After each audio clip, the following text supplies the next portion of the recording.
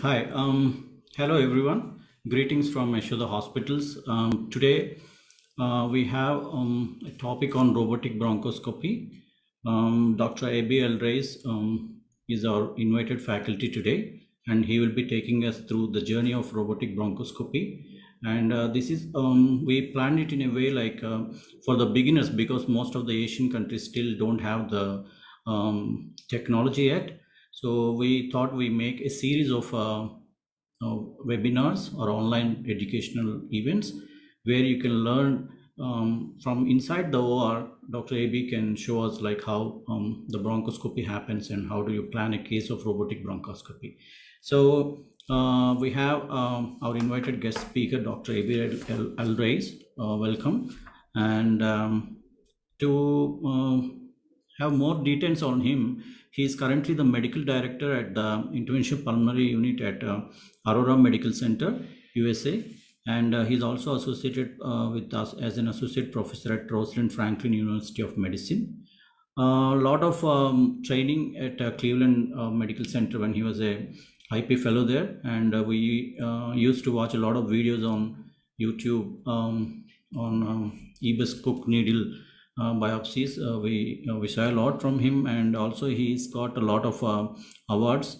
He got AABIP Leadership Award, Service Leadership Award in 2018, and also he got an award for his presentation at the World Congress of Bronchology and Interventional Pulmonology.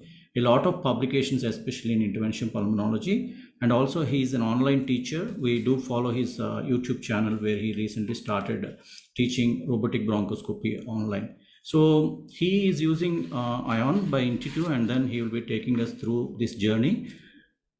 We have panelists like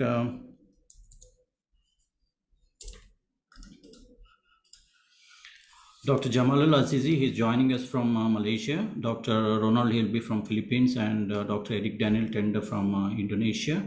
Dr. Tinku Kedar and Vishweshwaran from India. So we thought we will do it as an interactive session, and then so many doubts we have regarding cone beam CT and also robotic bronchoscopy. So feel free to ask any questions at the end of the lecture, and over to you, Dr. Ravi.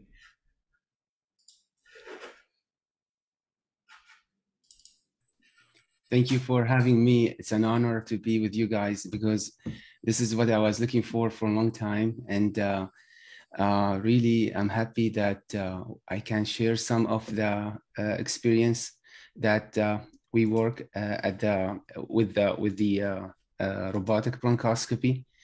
I would like to start with just talking about, as you mentioned, we are focusing today on basics of robotic bronchoscopy only, because I think it's a good idea, as Harry mentioned, that we should not jump to the techniques or the advanced options that you have compared with bronchoscopy right away, at least to know how things work. And I have disclosures, as Harry mentioned, I work with CHEST and AABIP as a board director member, and I am in consulting service with Intuitive, but for educational purposes. So the objectives today, I will start with a simple question: why do we need robotic bronchoscopy if we have bronchoscopy? Then I will take you through a journey with one day of a person who is going under for robotic bronchoscopy. We'll start from planning to the day of the procedure, how we set up that robot before, what anesthesia is recommended for it, how we can implement the things together differently. Before we can put the scope in right away in the AT tube, here we have to have some settings that we will share. And then we'll talk about like any navigation bronchoscopy, about registration, and then driving to the target, how we drive. And then we'll see how different it is from bronchoscopy, collecting samples. And at the end, if needed, we place fiducial placement. So we start with, why do we need robotic bronchoscopy? As we know, when we do any bronchoscopy, we have three motions that affecting our sampling: rotation, up and down by the thumb, and also in and out by the movement of the scope. And with that, if we are targeting a lesion that it is less than 2 centimeters, we will experience that. So the rotation can take us around that lesion. instead of taking it on the spot. And maybe you are really fixated in that area, but the target is there, and the motion of the breathing will be in your way that the little rotation of the scope can take you off target. The second thing is we are human and we can get fatigued after second case, third case of the day. And with the shoulder getting fatigued, you can also move in and out, and that can affect the how far you are in the airways, because moving in and out can take you off one bronchus and put you in another one that's branching next to it and causing a missed target again. The last one is very easily, and this is, I found it the most affecting for any person, which is controlling the thumb directly in this place where you can keep that extending working channel in the spot, or even the takeoff of the working channel from the scope, that both affected by that thumb. So with those three errors, which is human errors most of the time, the robot, I think, it took over in a point that took all those errors and minimized them to the lower level, because you are minimizing the human error here, but you are not eliminating the patient ventilation variation. So as you see that the difference now, you are not holding the scope, you are really driving a catheter to that level that where the nodule is, and you stop there, and nothing will move it except if there is a major movement of the whole system out or the patient is not paralyzed. And with that, that will lead us for advantage. And the advantage is when I have more stability and I have a reach with that catheter for the third, fourth, and fifth bifurcation of any bronchus or lobe, that will give me the option to challenge myself to go for smaller nodules. And this is a learning curve for any user, for any platform. I'm not just advocating for one system versus another, but you'll see that when you start doing your 5 to 10 to 20 to 30 cases, your level of understanding and feeling where is that catheter will improve, and your yield will start going down to lower size of nodules. And this is what you see mainly, that the numbers now, we are targeting 10 millimeters and below. That before, usually we order a CAT scan to follow up in 3 months to see how this lung nodule behaving. So now let's start the journey, and we go through a day through robotic bronchoscopy. So now we have a patient that presented. She has a history of lung endometrial cancer with a CAT scan that shows 7 millimeter lung nodule in the left upper lobe. So first thing, we need to know what is the settings of that CAT scan that we can use, and how soon I need to order the CAT scan from the procedure. So any CAT scan that the patient has with 1 centimeter cuts or less thickness, or if you find that it is 380 to 450 cuts, that should be compatible to plan a good airway tree when you do the planning. When I say the planning is going through the ion computer prior to the procedure to put the target like any other navigation system. The other thing is the timing should be within a month. That's recommended because you don't want to do a procedure on a patient that it might be either increasing or decreasing in size. The second thing, the 1 month cut off, is that an error from the machine that will remind you. It's as a reminder for you to make sure that you know that this CAT scan has been more than a month, but that will not stop you from using it if you know that this is not changing and the patient is just show up late for you after the CAT scan done. Most importantly, as long as they can create it, that platform that has 1 centimeter or less cut, that should be enough. So this is how we start. We load the CAT scan in the system. When the CAT scan generated, you will see on the side here, the bronchial tree generated. And now you are ready to start the planning. As you see here, our target is the 7 millimeter nodule on the left upper lobe. And we'll see how the airway looks like. This is how the map generated. You have the option of rotation and for zooming in and out to see where your target is. When you see a bronchial tree having that much bifurcation, that should be a good target for you. As any other platform, we will be happier if we see an air bronchial sign going toward airway bronchial side, going toward the lesion. In this case, we generated another airway, excuse me, to find that nodule. Now, in this one, we will see how when we created the airway, then we will start building the target.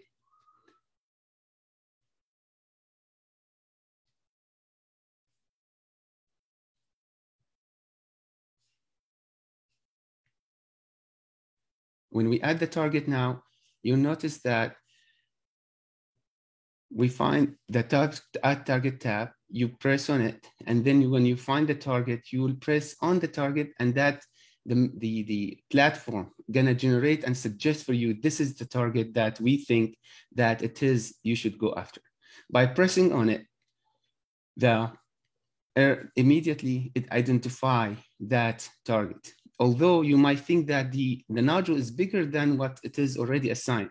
And you have the option manually, as you see, with a plus sign there, to increase the size of the nodule. It gives you an advantage, especially if there is a neighboring airway that passing by that nodule that was not included, as you see lower here. Make it bigger, maybe that will include that on the target. And now the next step is to add a path. Because the moment that you see the target, we're happy about the size, about the location, then you move to the next step, which is generating a pathway. So you add a path after you have a target. As you see, the target was 8 by 7 millimeter. When you press create a path, two things formed. The path that's suggested by the platform, how to drive there. The second thing, as you see, there is anatomy border for the nearest pleura. And that tells you how far are you from the pleura also to protect any pneumothorax from happening, which is very helpful when you go through the procedure. Now, also what you see there in numbers of the nearest target to the exit point from this to the target, that far part from the exit point, and the angle. What is the angle between my exit point from the airway to the target? And in this case, as you see, 33%. Anything less than 45% should be acceptable because you have that maneuver that you can do with the catheter to adjust when you reach that distal part of the airway.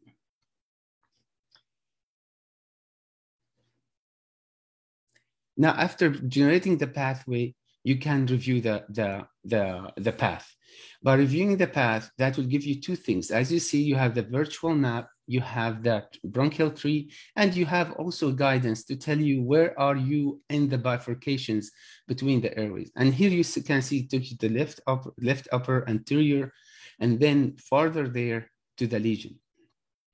You have the option to move that cursor manually, so you can build a muscle memory in case something went wrong with the robot. At least you have a backup if you want to use another platform, bronchoscopy, to go there. The other thing is, as you see here, it gives you the map, the target, how we can know the bifurcation one by one. And when you are done with that, then, and you're happy about it, you can export. If you're not happy with the preview, you go back and you adjust, or you add another target, or you add another pathway. The option here, you can see that you can rotate in 3D. You know where your projection, how your airway continuing. You see the 33 degrees between the exit point and the nodule. And as you see here, it is still 7 to 8 millimeter long nodule, but it is having an adjusting near airway that make us think that we can reach it. So this buildup of the case, before even the patient even seen, sometimes if we know about the CAT scan, because that helps to know, set up the plan before we go to meet the patient.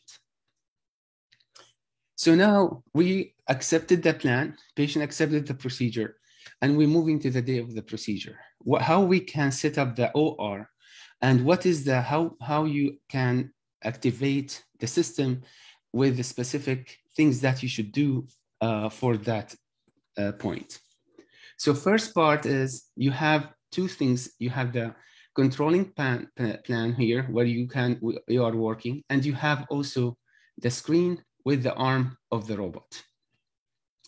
So if you see, the instruction will be given to you by the robot what to do step by step. But always you start by activating it.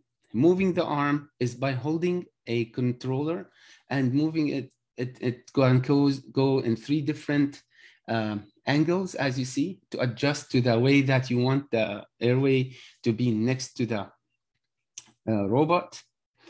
After you do that, it will tell you start calibration and start also moving right and left, up and down, just to have safety that the arm is working well, no damage done to it before the case. You see those all done calibration by the machine itself, but it's important to complete so you know that it's ready and there's no malfunction should be happen during the procedure. The next step is you connecting 3 parts. There is the catheter expansion or the arm that help pushing the catheter in. The second part, the catheter itself. And the third part, the vision probe that goes inside the catheter. And we'll go over each one of them. So the first part is, as I told you, the catheter connector that connect the catheter and lead it with that accordion movement for how you advance the catheter in and out. And this usually connect and has specific lives, 5 to 7 lives.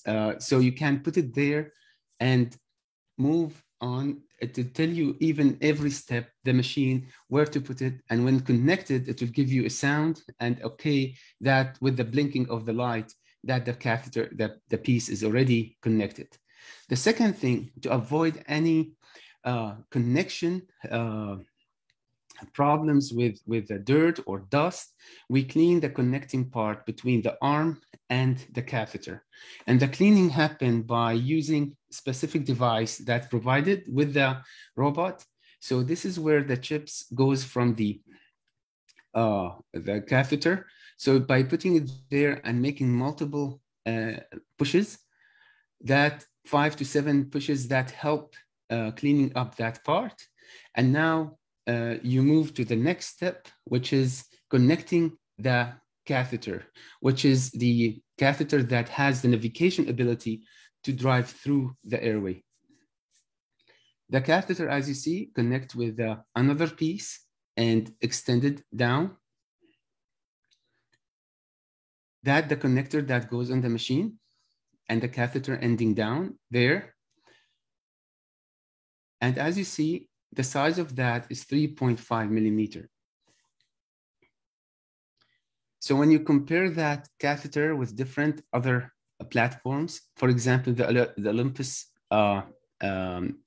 therapeutic bronch BF1, the diameter, outer diameter is 6.2 millimeter, and the working channel is 2.8 millimeter. The other robot, Monarch, has also 2 catheters, a main catheter that's 6 millimeter, and then extended catheter that goes out with outer diameter 4.4, and the working channel of that 2.1 millimeter. And that one can give you a continuous vision during the procedure. On the other hand, the Ion has a 3.5 millimeter outer diameter and working channel of 2.0. And those, the difference between the platforms that you have and we used to use. Then the second part, we are doing cleaning the catheter itself now with the same concept that we did for that same connector to prevent any error from any dust or any kind of dirt that filled that area, and to have very clear connection between the catheter and the arm of the robot. When all of these steps completed, now it's the time to connect the catheter that goes through that channel and that extended arm that will help us move in and out with the robot.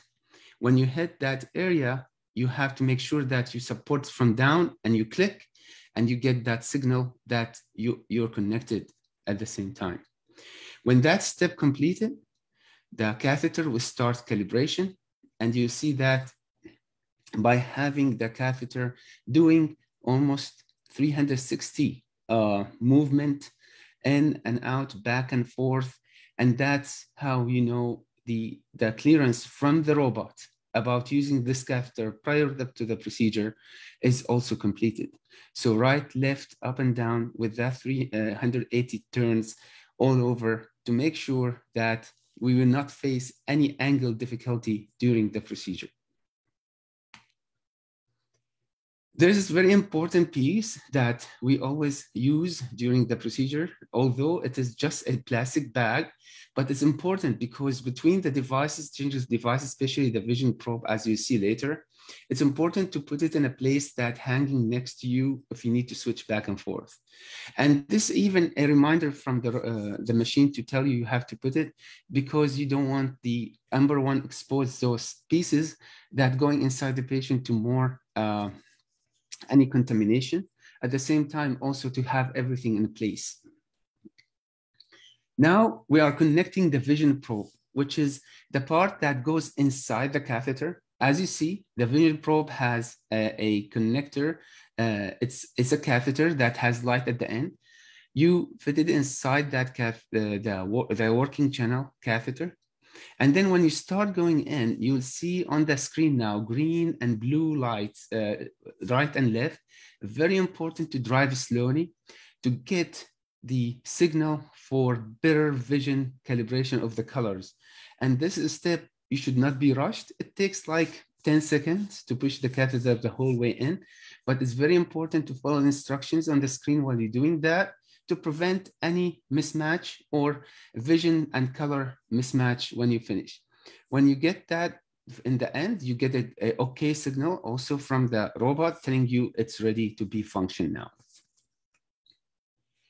So now we'll move to the second step, which is very important point when we do any navigation bronchoscopy, not only robots, because when we are aiming to go after any lung nodule that is located in a place that farther in the lung, when we talk about even left lower and right lower lobes, atelectasis is very high chance to happen. And there is a great paper from Michael Pritchett and Badra about what anesthesia consideration we should use when you use any navigation bronchoscopy going after a lung nodule.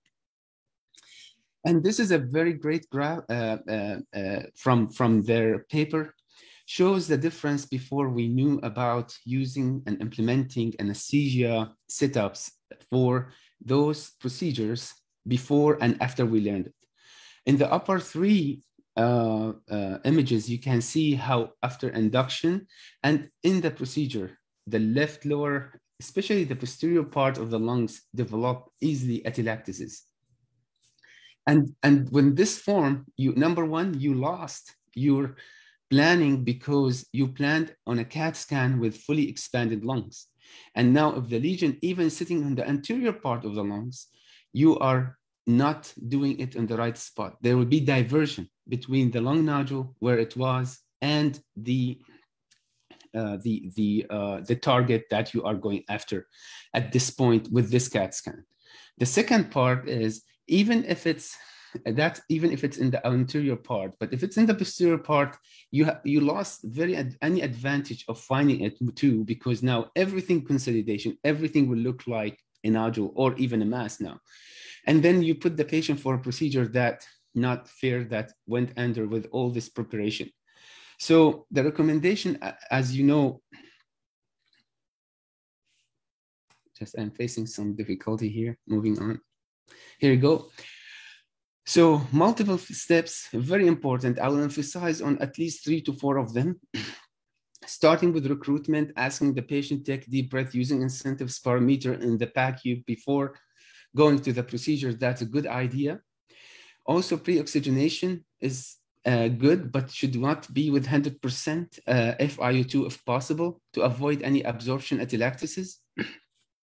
Of course, we want the patient always to be completely paralyzed for the procedure under TIVA, avoid inhalational agents because that can cause also and help causing absorption atelectasis.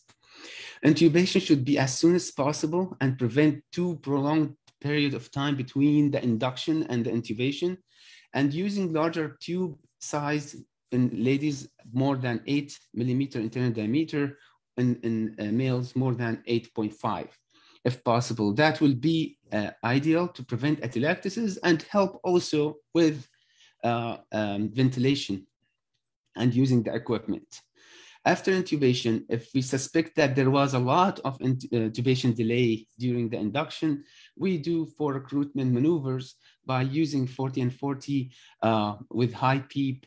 That's explained very well in the paper. I don't want to go over too many times there, but more importantly, to maintain a PEEP during the procedure that it is 10 to 12, and the worst thing to be at least 8, but nothing like 5, because that will build up your atelectasis and prevent you from continuing the work. Of course, continue all the time with paralytic agent and use the PEEP. If we are doing any breath hold, always consider the APO valve to be at the same level of the PEEP when you're holding the breath. We are not going over that maneuver today because we're not talking about cone beam spins, but that's important maneuver. Hold breath when you use cone beam and spin to know exactly where your needle is when you are doing the cone beam. So to take home message, at least remember, make sure that your FiO2 is about like 40% to 60% maximum. Second thing is tidal volume wise, if we go to the 8 to 10 millimeter per kg, ml per kg, that would be better. Although that will give us more expansion. Always I ask the anesthesiologist keep eyes on the vitals because some patients have very low, with the being MPO, might be dehydrated, and that shift of the intrathoracic pressure can cause some kind of hypotension. But with that, I prefer them to use the PEEP over the tidal volume. Always keep your eye on the anesthesia machine because you don't want to see 100% FiO2, PEEP of 5, and low tidal volume. Those are 3 things at least during the procedure to keep an eye with the anesthesiologist. And always the best thing, the communication with anesthesia staff is the key. Now we are starting the procedure. Patient is anesthetized with all the protocol that we spoke about. And now we are in the machine as we prepare it, everything ready. And we're moving to the next step is connecting the machine to the arm to the patient.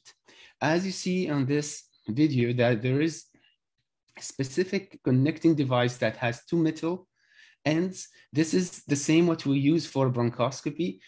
That will have a magnet effect to connect to the arm. And very important to make sure always that both parts as sealed with the 2 parts on the arm there to get stability during the procedure. Because the last thing you want after starting the procedure is that this piece disconnected, because your plan of registration where your target is will start over. So this is why I put the video for it. Very important point. Of course, you see that click happened, then you make sure that you pull back.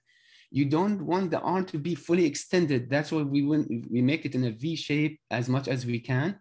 And we follow the instructions now. After, if we are happy about the connection, we see there's no tension between the ET tube and the connecting part from the arm. At that point, we move to the next step, which is the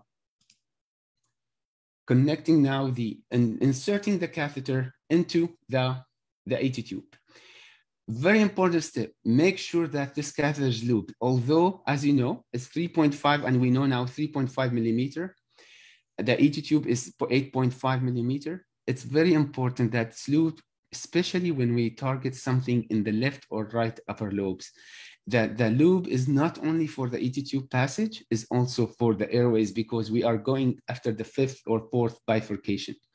When the catheter is in, you connect now the accordion extension to that arm.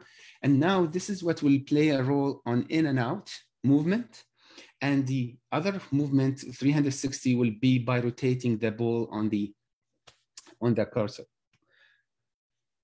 Now we're moving to next step. We are everything connected to the patient, everything ready there. This is reminder about our target. It is the left upper lobe lung nodule that it was 7 to 8 millimeter in diameter.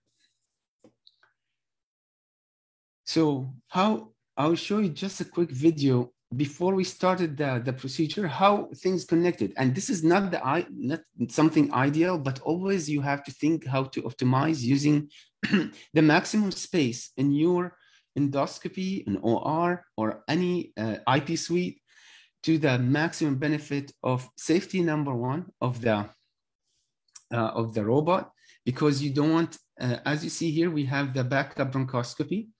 Then we have the robot there, standing there, and then the arm and the C-arm. I would like to emphasize on one point here. As you see, we try to angle that catheter that going inside the ET tube to angle that, make it more smoother, to go in more less than 90 degrees angle as much as you can. The second thing that will give you advantage is a space between your fluoro and your robot, because any motion or disconnection of the piece here we spoke about earlier will cancel your registration. So always make sure that you have all your setup prior to the start. And I will tell you, this has really become a learning curve for all of us, not only the operator, but also the staff, the anesthesia. Everyone knows where things will go. And the more you do the procedure, that you can think that those all steps will take a long time, but those happen simultaneously when the patient was seen in the PACU, the other person setting up the machine, and then everything is ready when the patient comes in, angle to the patient, to the anesthesia, they intubate the patient. When it's ready, we go in and we start the case. As you see, the C-arm is sitting here also in an angle that can give a swing if we need to. And now we are moving to the registration. I'm moving now from the room to what you see as operator. This is every case that you do. You can record the case from beginning to the end. And this is the view you will get. You'll get the virtual view, the actual live view. And then when you do registration, you'll get your platform and guidance for the bronchial tree up in this screen. So I'll start now the registration. First thing, before you start the registration, make sure that the distance matching between your main carina on the virtual and on the actual view. The second thing what's recommended is to see at least the ET tube is not close by there, or 4 rings of the trachea will be enough for where the ET tube outlet before you see the carina. Very important point that give the catheter more options to move right or left without restriction because of the ET tube.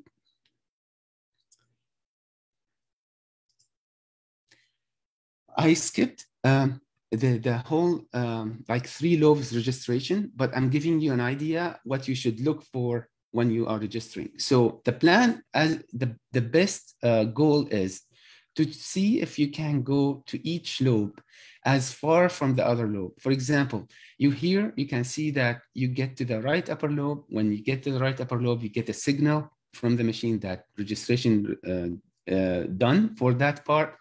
Then you drive to the right lower lobe.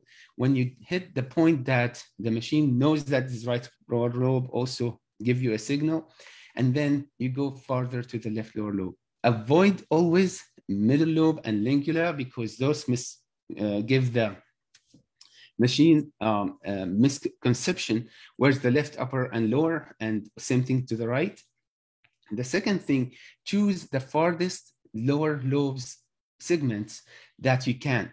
The farther the 2 points between the registration between the upper lobes and the lower lobes will give you better bifurcation and connection between the data.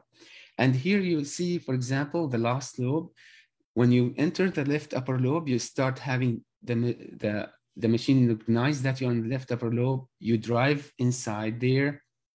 The more you move farther, the moment that the machine will recognize that it is completed, you get a 4 OKs, and now the platform formed that matching your planning. The most important step after that is that the airway matching. We should not start the procedure before we make sure that our planned airway matching our real-time airway. And you'll see it more easy when we look at this video. So after we got the whole 3D map here with the anatomical border, with the planned pathway, the catheter where it is located, now we don't pull back right away to the main carina. We take our time to see if the airways, especially distal airways, are matching when we look at both parts. For example, here, you can see here 2 airways bifurcation, and you can see 2 here. Although it's mismatching by the angle, but still you can recognize that it matched by the bifurcation. You pull back a little bit, and now you see the same bifurcation, the real-time bifurcation matching. And if I back up a little bit, you start seeing now another takeoff, which is the lingula with the left upper. And you back up more, and now you see the left upper takeoff with the left lower, and also matching both of them here. And then when you reach the left main stem, at that time, you know that it is easier to match larger airway by concept. The larger airway will be easier to match than the smaller airway. And that's why when you are farther in the airway and you are in the 4th bifurcation, you should not move back as soon as possible before you make sure that you are matching those small segments. And that will give you better registration and then easier drive to that pathway. So this step is very vital when you are planning the case and when you are registering. When you hit the point that you are back to the main carina, at that time, you will have the option that we saw that diversion in the airway angle rotation earlier. That can be easily fixed by having on the crosser that you have the option to rotate the navigation part. As you see now, it's easy to rotate that in little 20 degrees, and now both of them matching.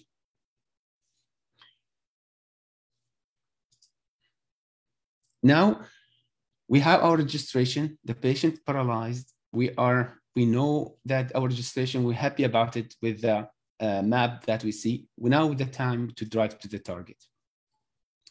Also here, I skipped most of the target driving because I want you to get to the point that we are leading to the plan as we planned earlier. The exit point here, we are reaching those type of bifurcation far in the lung where the airways become more collapsible, especially if there's atelectasis formed.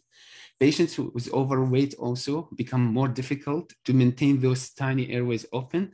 So multiple maneuvers can be used by just injection of air to open that airways can be used. And as you see here, we drive until we reach that bifurcation, and your goal is to get to the airway that is more toward the lesion. And when you get to that airway, you'll see your lesion on the path. But as you see here, our exit point is far away from where we planned exit point.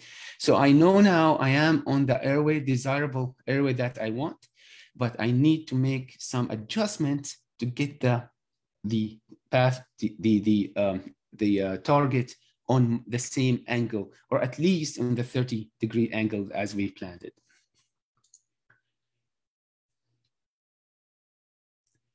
And here now you can see in this video that adjustment of the rotation of the target of the catheter, I start seeing the target in front of me. And That's not seeing the target itself. Maybe I'm tended here against an airway, which is better in that case because I want to have my radial EBUS or my needle to penetrate to get to the lesion rather than drive through an airway that's there and miss the target. So always it's important to see this sign that you are facing a wall or a lesion itself, maybe sometimes, rather than you see a patent airway. Because if you introduce now the radial over that, it will go through that easy path, your least resistance, and you miss seeing your lesion. And now we know that we are there, but I want a confirmation. So the confirmation can be done either by using as the cone beam, which is the best, but also having cone beam for every case is not always the solution. You don't want to expose too much radiation to yourself, the staff, or the patient. The second thing, if something can be getting with the radial EBUS, also the budget-wise, it's better to use things that with less budget to make sure that you do more cases than you are restricted with one technology. In this case, we use radial EBUS with fluoro. And here we go, that the steps that you do, as you know, we explained earlier, we have the vision probe inside the catheter. So what we need to know now, this is not a continuous vision robot. So you have to take the vision probe out and now insert using the working channel by placing the radial EBUS. The same step that you use radial with the bronchoscopy or with any another navigation system.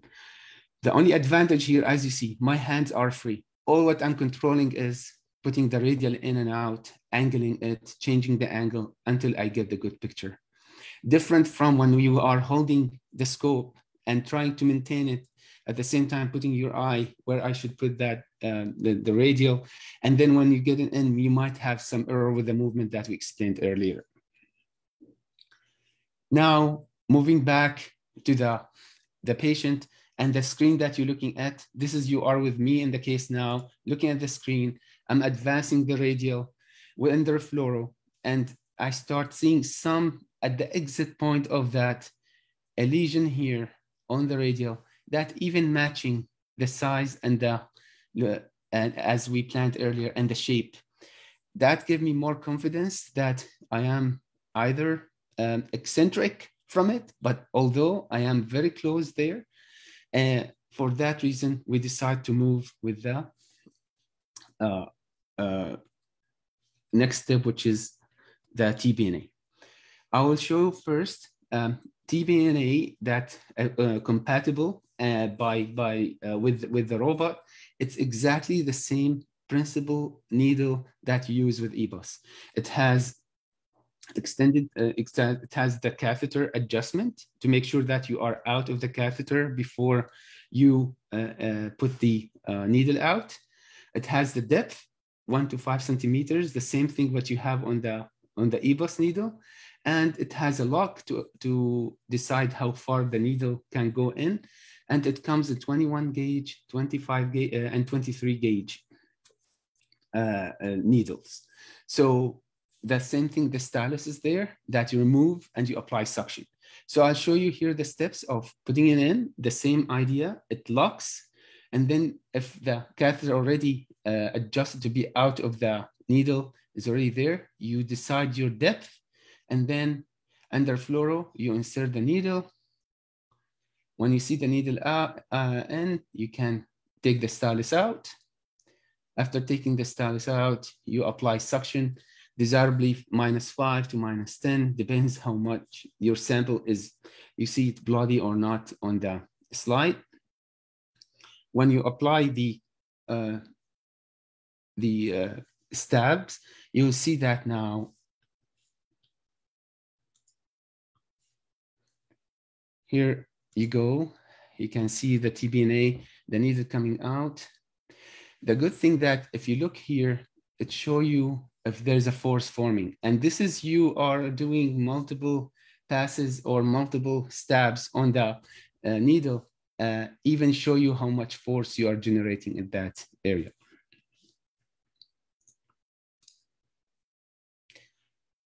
Reusing rows during the procedure is awesome. And this is the sample from the same patient from the TBNA that confirm showing highly suspicious adenotype of carcinoma. When we know that, usually we move to the next step, which is doing biopsies, because always we found that if we get biopsies from there, we get better results with the amount of tissue, especially for genomic testing. And you see sometimes in this case also, we got even a piece of like full flesh, is not a clot, not a lesion that it looks a part of a lesion, or even a lung tissue. But we see it a lot with this technology now because we are really precise and we are locked on that target. After that, giving the idea that this patient is like having multiple comorbidities and also has a history of adenomaterial cancer. We didn't know how much surgically can be candidate for removal of the nodule. And also giving the location of the nodule, it's so far, it's so close to the central, so it might cost her a lobe to treat that nodule. So usually with those small lung nodule, we place a fiducial. And again, you are locked on the target. You can reinforce by checking another radial, and we confirm that. We push the radial in, push the fiducial in, and then you can see now the fiducial sitting on the lesion, and now we start withdrawing our catheter out.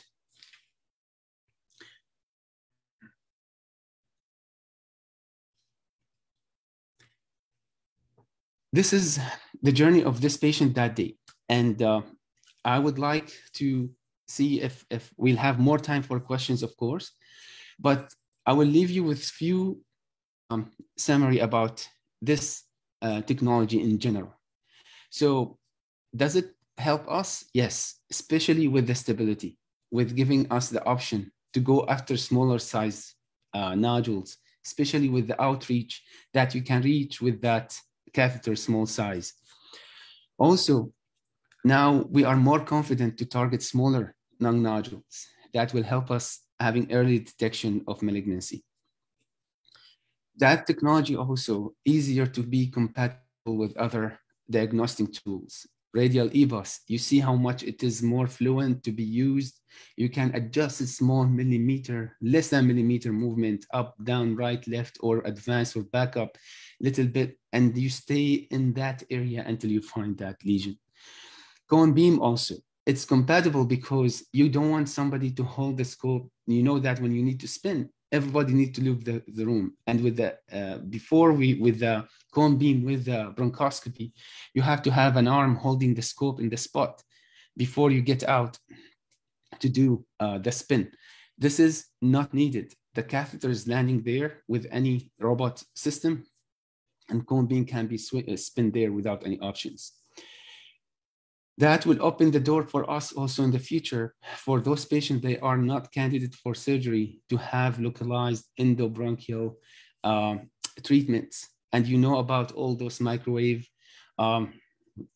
treatments that already established and going on. I can see that in the few years we start doing that in the bronchoscopy ward rather than sending them for SPRT or for surgery.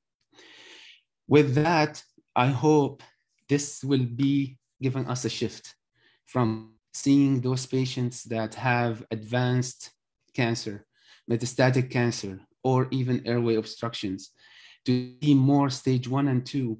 And down the road, in 5 to 10 years, I hope the survival of those patients change from being very short in 5 years to be more, because we start detecting those patients in earlier stage. This is all the work done is not because of me. because of the team that I work with. And without them, I will not be able to do any of that, as it's a combined work. It needs a lot of collaboration, and we're learning a lot from it. And our experience, not myself only, everyone in this picture improving by using it. And I would like also to remind you, as Harry mentioned at the beginning, about the Robotic Bronchoscopy YouTube channel. It will be actively putting on especially special techniques, advantages of using it, multiple videos there. It will be continue for education of specific functions on robotic bronchoscopy that maybe in the future we'll make another talk about those difficult cases that we will do in advanced rather than basic robotic bronchoscopy talk. Feel free to scan this code right away to the YouTube channel to subscribe. And with that, I would like to thank everybody for the time and for the invitation. And I'm so happy to be part of this group. And we can move to I'll stop sharing now and move to the questions. Thank you so much, AB, for that elusive presentation. We have heard a lot of lectures on robotic bronchoscopy, mostly on the theoretical aspects and the studies, but I think it is very useful for beginners like us to see directly in the OR. Like, let me start, like we have panelists from India, Philippines, Malaysia, and Indonesia. So I have a few questions for you. Like, what will be the procedural time on an average, and what is the number of cases that a physician or an IP guy should perform to attain procedural competency with robotic bronchoscopy? And how many nurses are required in the OR when you do this procedure? Like, just elaborate on this. Okay, so let's start with the first question. It's a learning curve. Actually, you'll start always using the targeting larger lesions, make it easier for you. But the average time between the time with the catheter in to the lesion can go from exactly 10 minutes up to 35 minutes, roughly, especially with even with the difficult ones. Now we are adding after that a confirmation either by the radial EBUS, which is be fast. If you get it with there, you start sampling, and the sampling time takes between 10 to 15 minutes from each device, but because you want to get from the rows. But whenever you confirm, your samples will be more biopsies and you finish between. So I tell the patient always the procedure from start till end, without or with the staging, 60 to 90 minutes for that procedure time. Staff-wise, as you see, you need one nurse there, of course, and also you need one tech. Because the nurse will be taking orders, putting that, helping with the sample, and the tech too will be there. We have the advantage of, in the beginning of the program, to have more people in the room because they want to learn. Everybody want to learn that in case we have that. That's why you saw that room. But you have also fluoro tech because they come for the fluoroscopy. And you have the Rose team from pathology that they come for the procedure. Thanks. And Vishwesh, do you have any questions? Yeah, a great lecture, Dr. AB. I just got few queries like what are all the disposables that we use in this robotic bronchoscopy in each case, and how cost effective it is? That is the question one. So as you saw, those three pieces I mentioned, the vision probe, the catheter, and the connecting accordion piece. I forgot the precise number of lives, but at least 5 to 7 cases. The only thing that you need to go after the case is the connecting syringe and that device because it has some secretions. But it can be washed the same way, cleaned as a bronchoscopy. But always we have maximum 7 lives on 7 cases for each catheter. The cost is around, I think, around $2,000 per catheter. And what about the TBNA catheter? Like, is it the same what we use in the normal bronchoscopy or? No, this is actually provided by Intuitive. The reason for that is this type of needle, very flexible. You can bend it the whole way. It can go with the catheter without any stuck or being in a position where you can pull it back. That's why it's recommended to be used. And it's not the same as EBUS. It's mainly for ion robot. And like, even though we have the perfect guidance by the robotic system, along with that we have a secondary confirmation with radial EBUS, we still see that we are not able to reach that golden mark of above 95% sensitivity. Like, what factors do you feel play a role in decreasing the yield despite using a robotic bronchoscopic platform? Any particular things that we should really look for to increase the yield despite having a robotic assistance? Yes. Number one, and I would say this is very important, the anesthesia, those settings that I mentioned. The reason I put that paper, it is really the most vital point that will help you avoiding this mismatch or seeing a signal without getting the answer. The second thing is, if you have, of course, the ideal will be using the cone beam, because you are there, you will sample that. There's sometimes that I don't get the answer by one tool. For example, I do the TPNA and intra-op, they will tell me that it's only atypical cells, we don't know. But doing more samples with the forceps improved my final answer. Meaning that instead of doing like 5 pieces, I make sure that I have 10 to 15 bites with the forceps that will give me enough tissue in the container that I fill. That's another thing that we do. Sometimes we are asking the anesthesiologist to help us with breath hold, as I mentioned, that maneuver, because that you can see the variation of the movement target during the procedure. That breath hold can be like for a couple samples, especially if the patient can tolerate it. It helps a lot on improving the yield also. One last question, Dr. AB.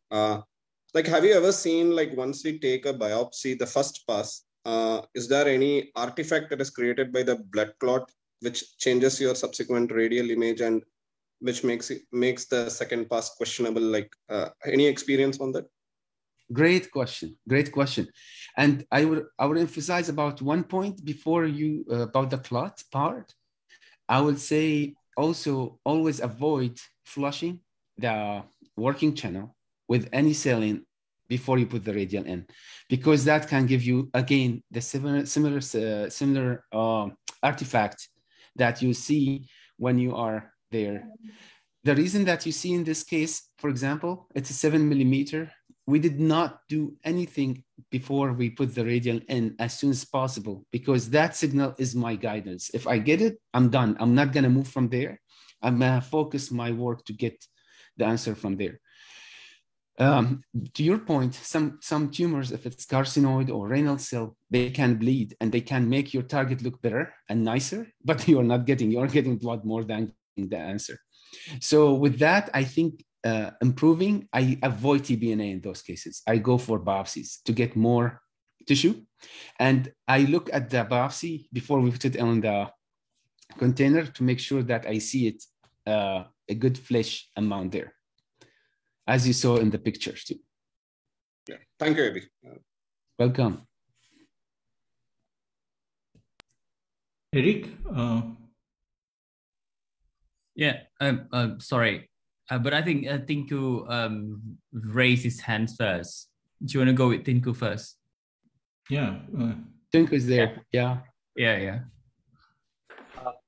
AB, as usual, a fantastic lecture. I have got a couple of questions. First and foremost is regarding the cost effectiveness of robotic bronchoscopy, especially in the resource limited settings like in most of the Asian countries, because it's a huge cost which we are putting in. So a couple of questions regarding the feasibility of robotic bronchoscopy in resource limited setting, because I mean most of these tools, let it be radiolabels, cryo, or robotic stuff, when we compare the cost versus a CT guided FNA or a CT guided biopsy, okay, and whatever said and done, most of these nodules can be sampled with a CT guided biopsy or a CT guided FNA, which is in terms of cost, it is much lesser compared to robotic bronchoscopy.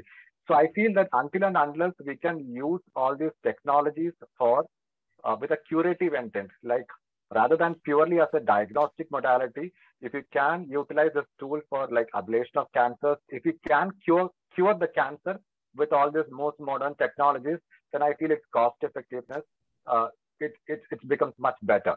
So my question is regarding, apart from diagnostic, purely as a diagnostic tool, can we use robotic bronchoscopy for performing any ablative or a curative treatment?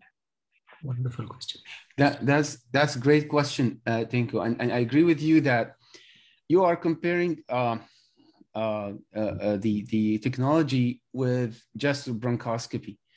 I can start from different point here. We were here doing dose navigation bronchoscopy with electromagnetic navigation systems that almost have the price of the ion at this point, which is, you can gamble now and say to the system that I want that, which is a privilege that we have here in the United States compared with the rest of the world, because you are not starting from doing it, as you mentioned, with the bronchoscopy and radial.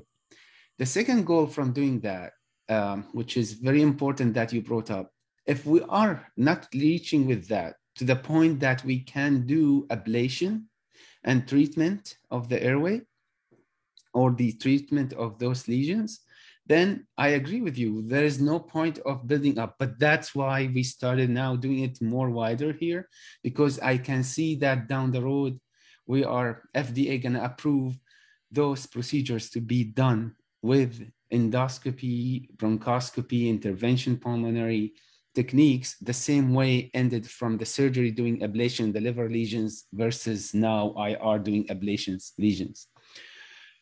The question that you brought up about doing it with CT guided, I agree with you about it, but the cost here for patient to be admitted to the hospital with pneumothorax for 3 days after CT guided biopsy also outpay the procedure cost that we have from insurance coverage.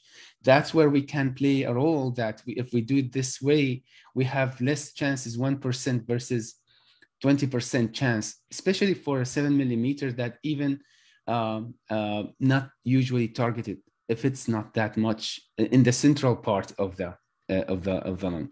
The last part, which is why we don't do it with IR versus we do it with the robot, it's very important to remember that we are not targeting, if something sitting out the peripheral of the pleural, we are not gonna go there and try to fish around, except if we are doing 2 targets, usually. That's the only advantage. If we have 2 lobes that we need to sample at the same procedure, the IR will not be able to do that. So that's the time we can do 2 of them at the same time.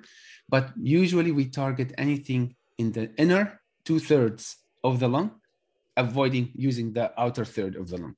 So we are not eliminating IR role at all, but we are targeting smaller lesions with the hope that down the road, we will be able to treat through those smaller lesions with the smaller effect of treatment without causing too much damage. Tinku, I have a point here, like, I think we should stop calling ourselves resource limited settings, because most companies are not coming forward. Like if you see the COPD market, we still don't have valves here, only because the companies don't know like how the market runs here. And coming to the middle, as Abby said, like middle 2/3, definitely a CT guided biopsy, the tissue is not much as good as like if you do maybe like in future you can do a small 1.1 cryobiopsy robotic channels. So I hope you agree with me on that. Except robot in India, I think we have everything now in IP. I think also the companies will notice that, I mean, what they pay here, people will not be the same what you pay in India. I think they will find a solution for that. I believe that's what I think. But Kedar, you have a question, right? Yes, I have a couple of questions. I'm going to step back a little more and ask you a couple of difficult questions. I know you are a big fan of ION, and that's really what you have. And my question is going to be a little tricky for you. I'm sure during the trial part of it, I'm sure you were involved in the initial days. So I'm going to ask you to step back and tell me, what is the one feature in the Monarch platform that you really envy and thought that, no, this is something that, ION should have had? So that's my first question. I love the shape sensing technology. It's quite innovative. It's something that's always intrigued me. But you must always have an appreciation for your rivals. So being an ION guy, what do you think about the Monarch? That's my first question. My answer is you should do what you feel. You should use regardless. You should use what you feel you are the most productive with. So my point is, if you feel that you are more productive and useful with the Monarch and you can get higher yield, I presented today because that's what I'm using. I don't have videos for the Monarch. The feature that you mentioned is that you have continuous vision, right? With the Monarch. I had multiple cases when I reach the nodule and I can lock in it and I can see it too.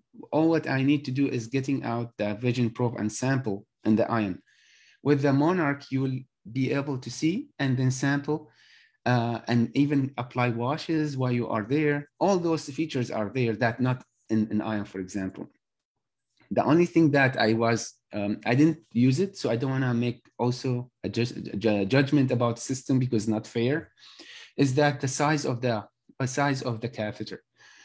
The extended catheter from the Monarch is like 4.4 millimeter versus 3.5. I don't know if that really a factor that affects reaching to that second, as I said, the inner 2/3 of the lung. I think both of them will reach the same thing with the inner 2/3. We're not going that far out to the pleura. So is that something that different? Maybe. But more important for me, that I had used before electromagnetic navigation, and I know that there's a big diversion between the electromagnetic navigation systems in general. And the difference in this system is that the catheter itself is the memorizing the electromagnetic. I don't have to put a board under the patient or side board or do CAT scan same day, or all those things are eliminated. All those, and you will not have a perfect system, Kedar, but I think those the reasons that make me think that in a smaller space and as a procedure-wise, I don't have to use all of those other parts that will make a fluctuation in the diversion part. Again, I'll be more honest if I use the other system, but I did not. So maybe they have really, it's fair if you ask somebody used it to have another talk to show you all that for those features too. So thanks for that. The second question really is, has there been a situation in the number of cases you've done so far that you had to say, no, I'm going to now abandon robotic. I'll go back to the routine bronchoscopy and now sample this. So how many such situations have you had to encounter this? Or so the reason I'm asking you this is also for the fact that, with the penetration of the, robots in surgery, it's also important that in the worst case scenario, you are competent enough to go back to doing your routine surgical by opening up. So, with the new generation of interventional pulmonologists who may end up getting spoiled with only doing robotic bronchoscopies, how important would this skill be? So how often has this happened in your experience that you had to convert a robotic to a routine bronchoscopy and had to sample? That's my second question. 100% agree with you that you should not jump to a technology before you know the basics. No question about it. You should be an excellent bronchoscopist because that you are the backup in the room.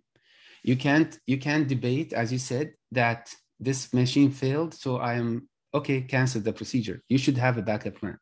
And as you see, when I showed the setup of the room, our bronchoscopy always there for multiple reasons, because you can't treat emergencies with that, for example. How frequent that happened? From all what I heard from other people that used it, never being like reached that level of going in to switch because there's bleeding or anything like that, except if you're doing really cowboying crazy stuff. I didn't hear about it.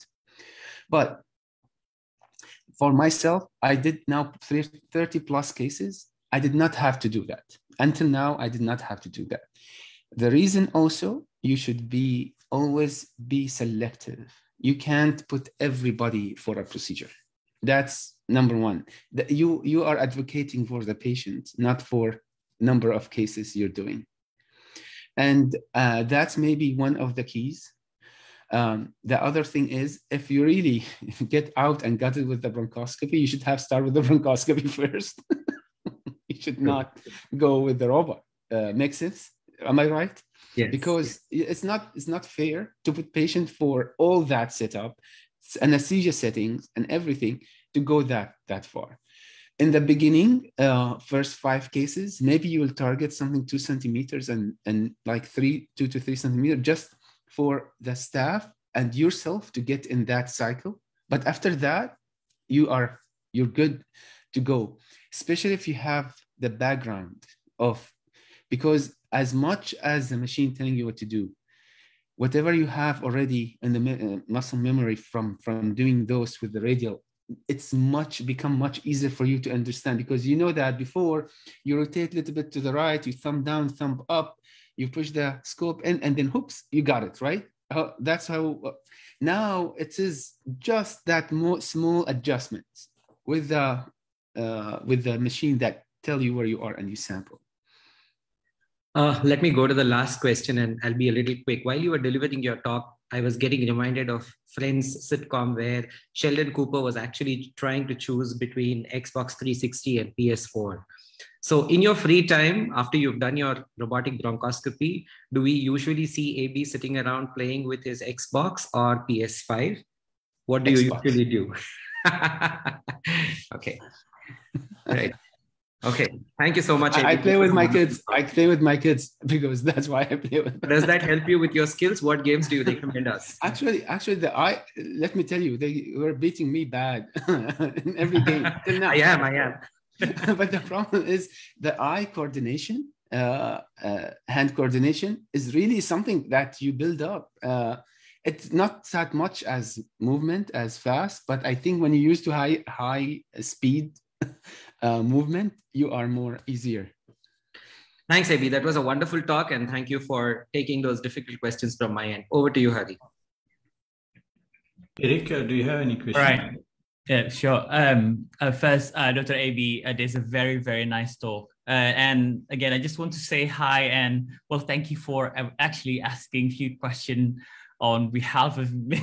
I think I have a similar question with Kedar, especially the first question. And thank you for your answer, Dr. Abi. So I'm just want to follow up on one of the questions from Kedar.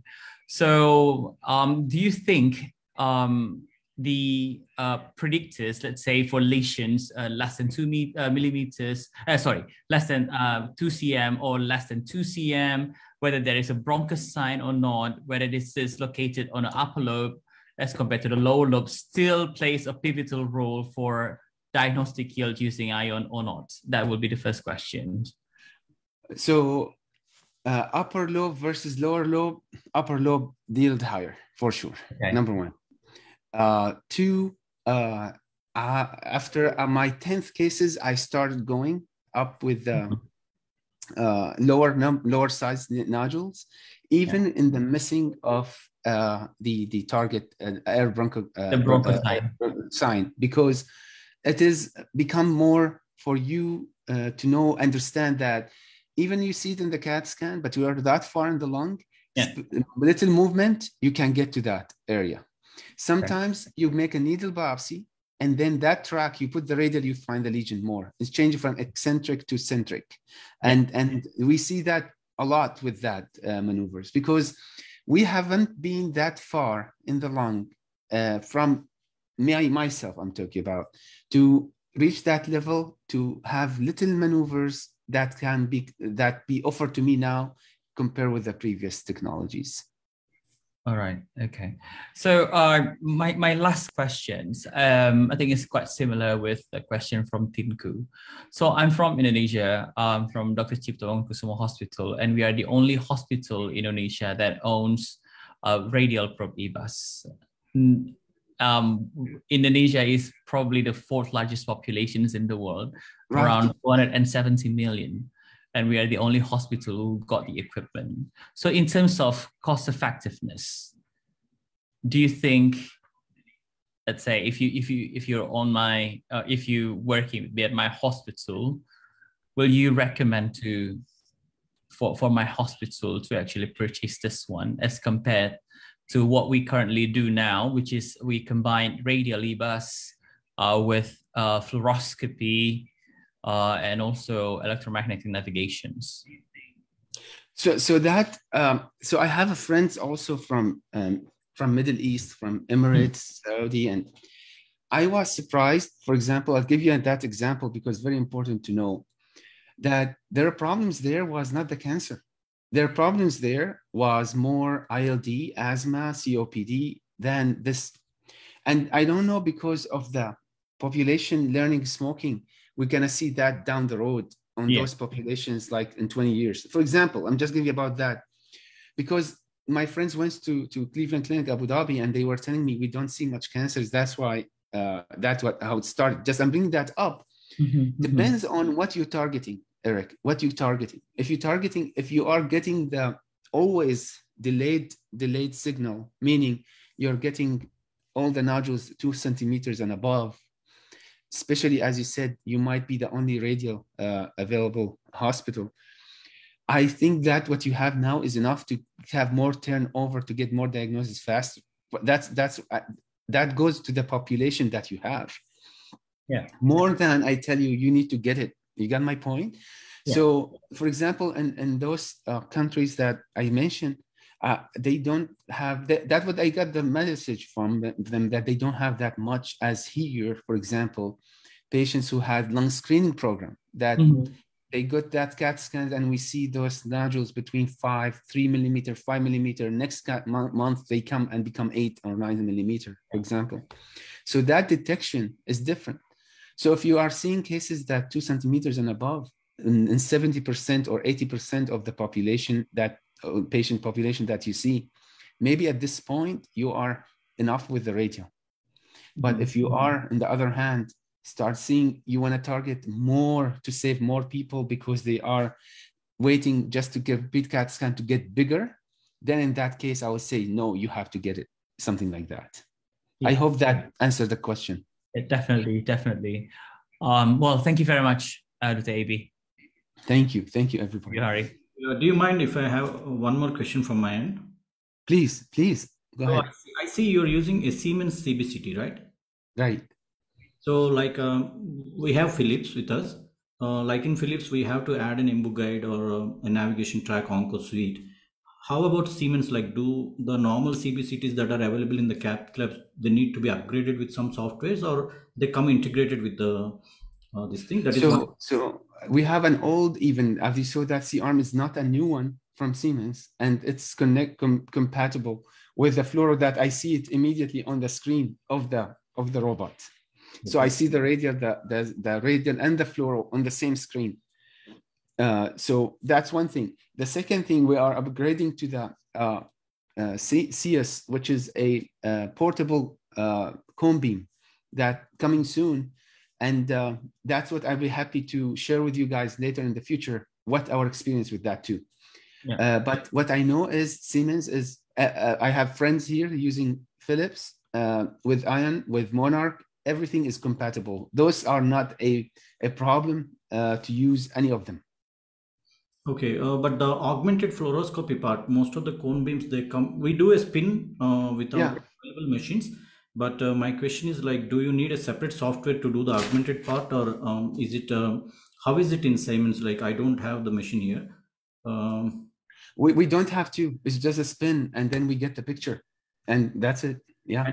And second thing is, like, when I read, like, on cone beams, like if you use a metal in between, like holding the bronchoscope, they do have an artifact and they don't recommend using any metal holders there. So how about with the robot? When you're doing robot and CBCT, does it cause an artifact? Nothing, zero.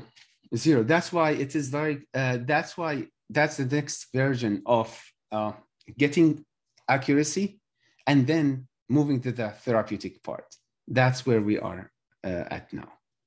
Okay, thank you. I think there ends the discussion, and I request Eric to present a small token of appreciation to AB for his presentation. Let me share my screen.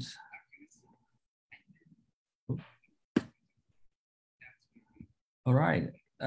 So Dr. AB, on behalf of the organizing committee, and of course on behalf of Dr. Hari Krishnan and team from Yashoda Hospital, we were very grateful to have you as our speaker for today, and we're looking forward for more lecture from you, especially to bring the robotic bronchoscopy to Asia.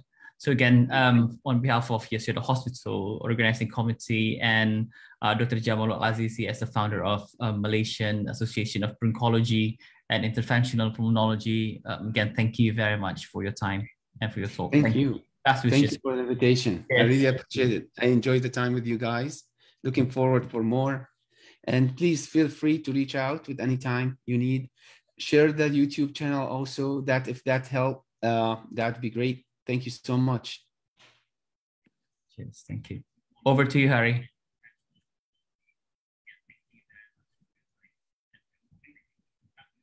Muted, Hari. I think you're still mute, yeah. Hari, you're still on mute, yeah. Thank you so much for your time, and thank you, Hari. Yes, like maybe we have every fortnight we have a few lectures on this Academy of Bronchoscopy, and let's see some new treatment options coming up. Thank you. Have a nice day, everybody, and thank you for your time. And good night for you. It's morning here. Thank you. Good evening. Thank you. Thank you for staying late.